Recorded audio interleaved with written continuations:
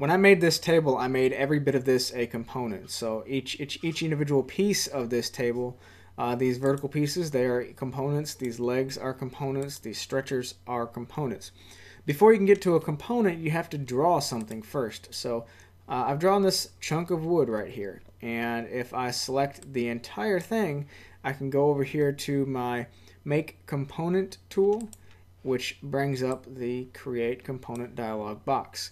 Now, like I said, keyboard shortcuts are a lot faster. So if I have everything selected and I press G as in girl on the keyboard, it brings up my Create Component dialog box. So either select it all and press G, or select it all and go over to here. I recommend using the keyboard. It's a lot faster.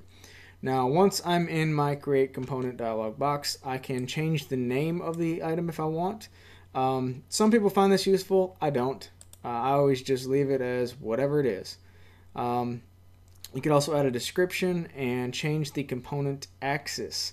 The axis may come into play when you want to change certain things, or maybe use the cut list plugin, which I don't recommend.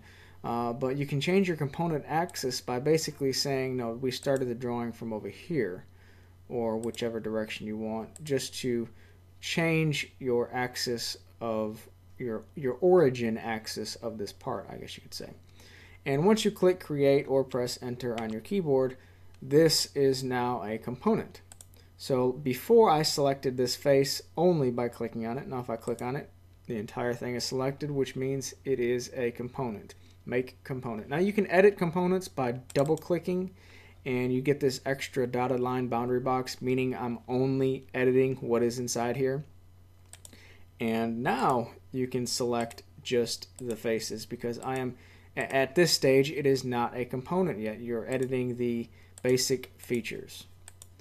Click outside of that and you're back to it being a component.